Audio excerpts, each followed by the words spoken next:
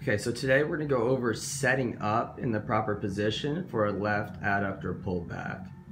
So this is a small, simple exercise, but if you slip and lose position in any plane of motions, either front to back or side to side or rotationally, it's pretty easy to lose the muscles that you want to be working and compensate with other ones. So Dan's here, he's set up in the 90-90 position.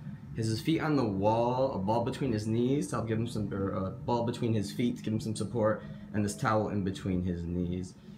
So Dan's gonna make sure his first move is gonna be to take a breath in through his nose, take a full breath out.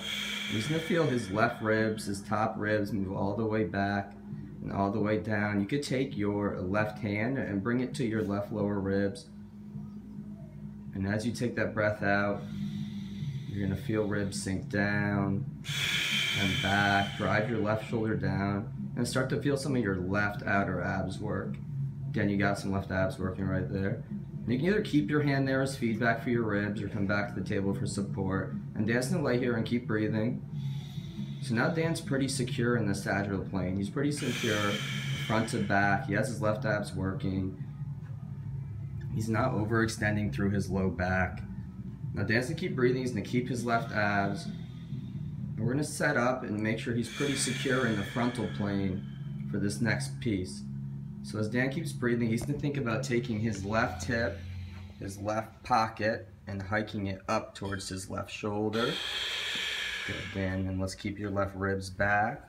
His left pocket stays hiked up. And you can take his left shoulder and drive it down towards his left hip as well. Good. Again, you still have your left abs working. Good. So you see, we're just setting the stage. He's not even shifting back into his left hip. We're making sure when he goes to shift back, that he'll be able to do so properly with his adductor and get into his posterior capsule without overextending through his low back or cheating with a hip flexor.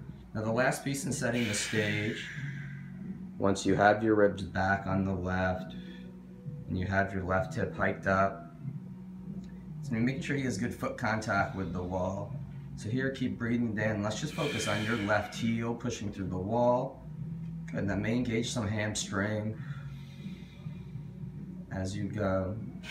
So 3 big checkpoints here setting up for the adductor pullback. Your left ribs are all the way back and all the way anchored down. So you have the sagittal plane nice and secure. Your left ribs all the way down and back, and your left heel pushing through the wall. You'll just finish your setup by making sure your left hip is hiked up towards your left shoulder.